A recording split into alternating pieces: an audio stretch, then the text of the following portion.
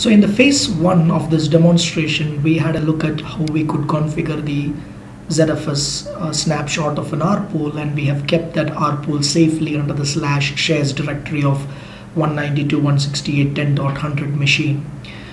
We will now boot a client that does not have any OS installed on it, and then access the shared file system from that client, and then we will restore the client from the snapshot, or in this case we are building the client from the snapshot. What you see on your screen is my VirtualBox manager. Just in case if you are not familiar with VirtualBox, this is a desktop virtualization solution available for you to download for free. You could access the virtualbox.org website to download this software. You could have many virtual machines installed in this VirtualBox. Just about all operating systems are supported on the VirtualBox, including an experimental version of the Mac OS X from Apple.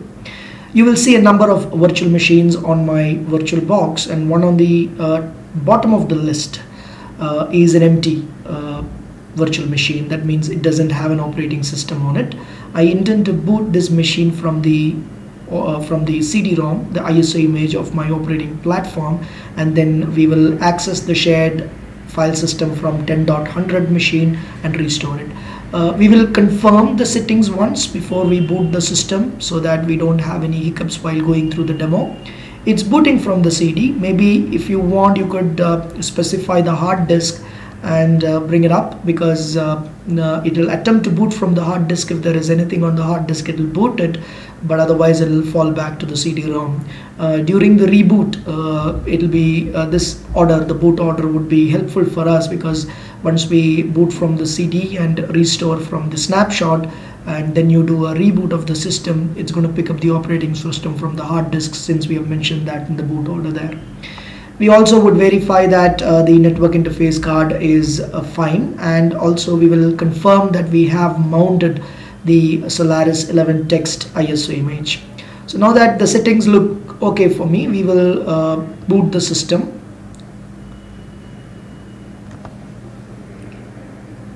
Since there is nothing in the hard disk, okay, now looks like I had messed with this hard disk some time back. So what I'll do is, for the time being, let me go back to the settings here and remove the hard disk from the boot order and boot from the CD. And once the system comes up, or once the Rpool recovery is done, we will change the settings back to boot from the hard disk there. Mind you, if you're doing it fresh, you do not have to do it. I've been fiddling around with this virtual machine for some time, so it's likely that I messed up with the hard disk there, and that's why we got that error which popped up when it attempted to boot from the boot disk here.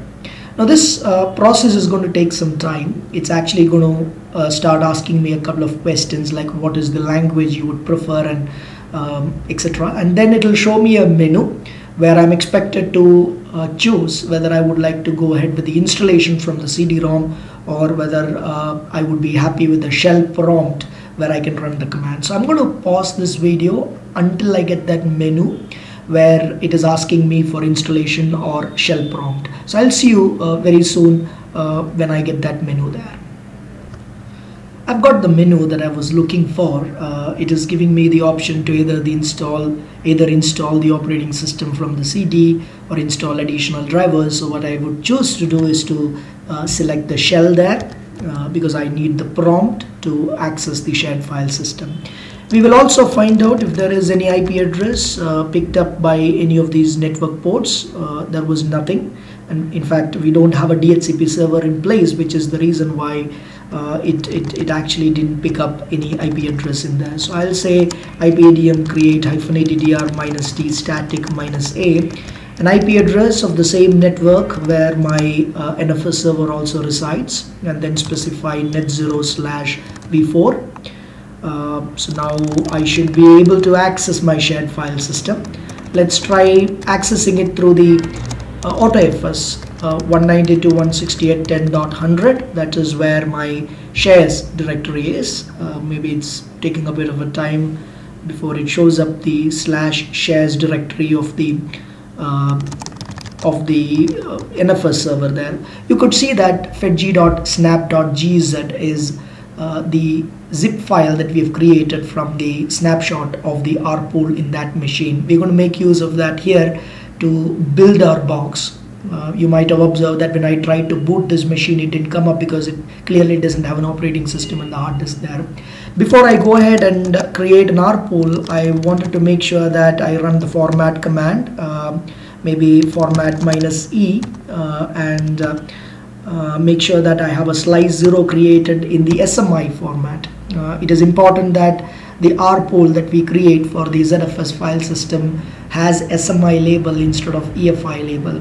Otherwise, the ZFS pools always use EFI as an underlying labeling mechanism on the disks that are a part of the Z pool, but that should not be the case when you are using a disk for your root pool. That has to be SMI label. So looks like the partitioning is perfectly fine. I'm using the entire disk for my slice 0. I can now label it safely. Now it is prompting me for whether I want to go with an SMI label or an EFI label. Since this disk is to be used for the Z pool, Rpool, I would need to use the SMI label. I'm done with the SMI label, and then Control D is the safest way to get out of the format command there. Now that I'm ready with the disk, my next step of course is to create an Rpool. So let's create the Rpool. Maybe I might need to remind myself of the naming convention of the disk there. So I would say zpool create, name of the pool is Rpool, C1 T0 D0 S0. It's likely, since I was fiddling around with this disk, it is likely that this attempt to create a pool might give me a warning that says this disk was already in use. So we can always override that with the -f option of the zpool command. That is, in the event, yeah, you can see an error popped up here that told me that this disk was a part of a Rpool some time back. So I would always override that by using the -f option. I have to mention a word of caution here. Two things. One, -f should not be used very casually, because it no matter what you do, it forcibly removes all of that. In addition to that, the Rpool that I'm creating here is only with one disk, which is certainly not a recommended option in a production environment. So you need to have a mirror pool when you're creating Rpool on a production site. I don't need to tell you, but it's my responsibility to remind you of that. Now that we have the Rpool ready, we're going to receive the stream. We're going to receive the snapshot stream from the shared file system to the Rpool, which is in fact the process of building this machine. So for that, I'm going to run the command gzcat /net 192.168.10.100/shares/ the name of the snapshot is fedg.snap.gz.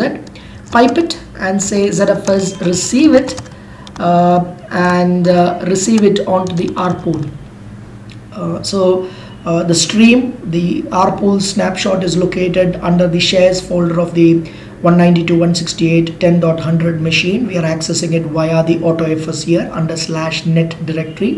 We're going to make use of that gzip file. First we will gunzip it, which is what we are doing by using the gzcat command. We are reading the content of that file, and the reading operation is redirecting the output to the ZFS receive command. I'm receiving the file system onto the Rpool, which I just created using the device that you might have used to create the Rpool. So as you can see, this process is also something that is going to take some time. Obviously, we do not have to keep watching all these messages showing up on our screen. So I'm going to take a break here. I'm going to give you a break here, pause the video for some time, at least until this particular procedure is over. And then when we come back, we will see the rest of the procedure required to build this machine from the Rpool snapshot that we created. So I'll see you in a while. So the snapshot stream is received onto the Rpool. Now that the Rpool is ready, we are expected to set a few properties on this Rpool before we can move forward.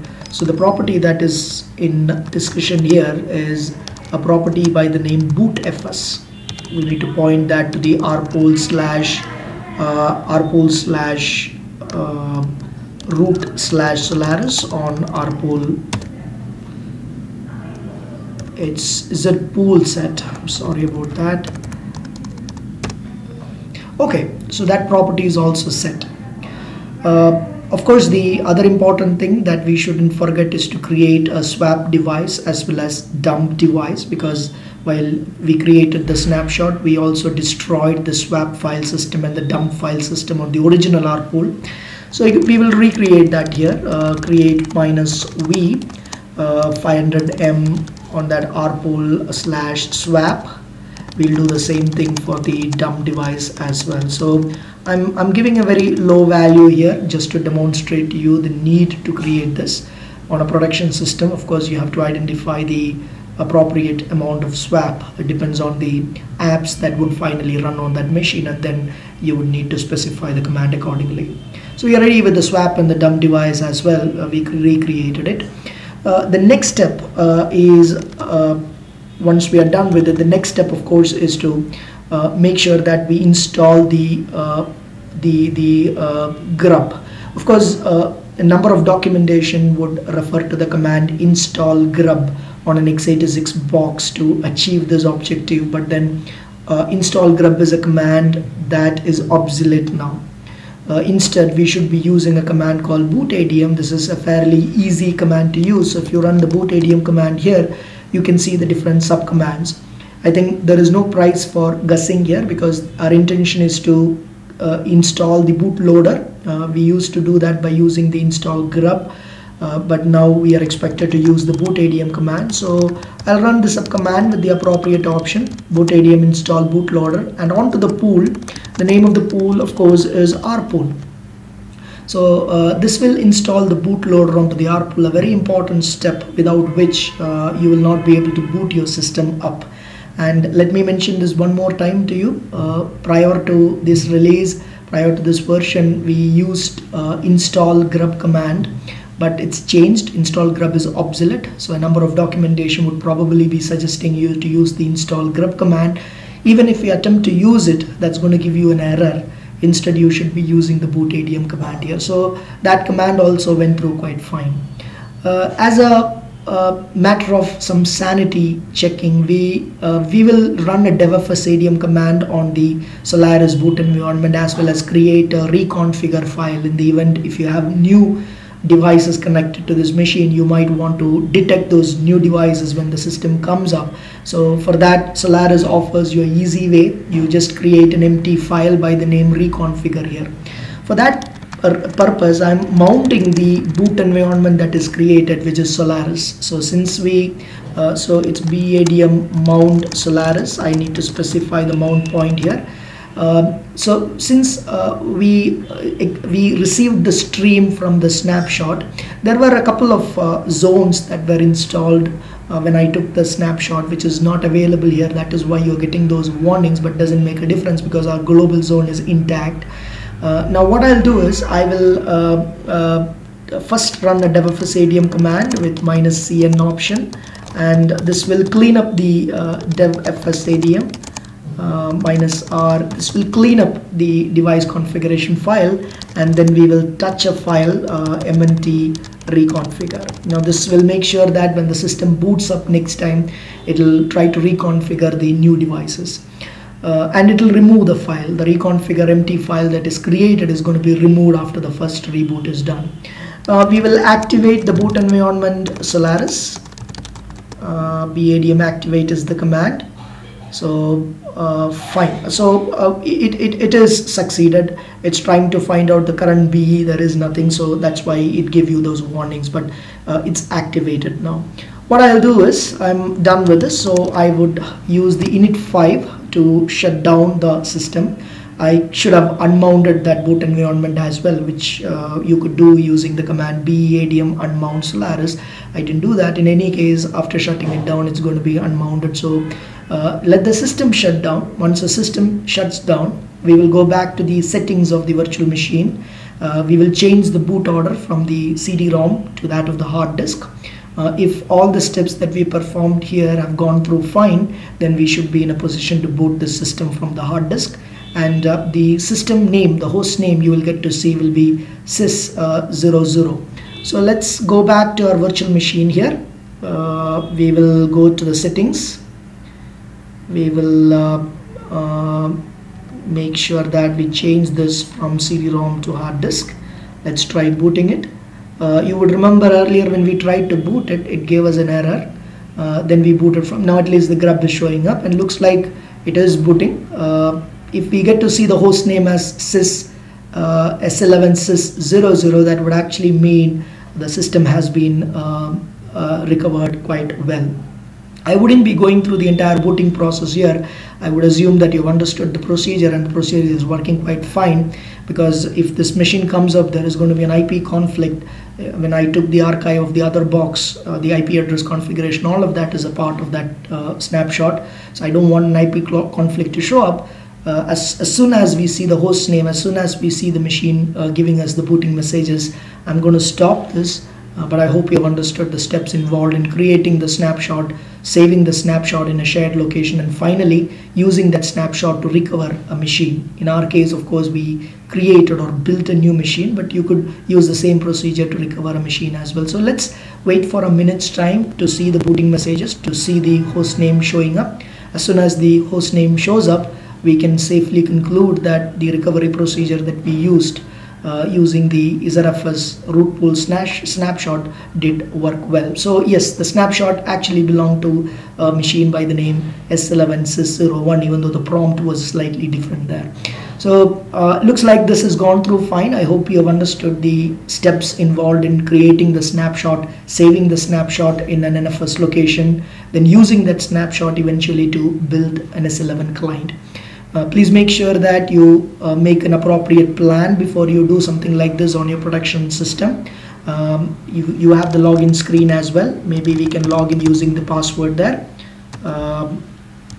That's okay. Let me try to recollect the password that I used for that system. Maybe yes. Okay. Now I forgot the fact that this is a Solaris 11 box. So let's log in using the user ID there, and yes, I've got the machine up and running quite fine. So I hope this video was useful. Thank you so much for watching. We will meet up again soon.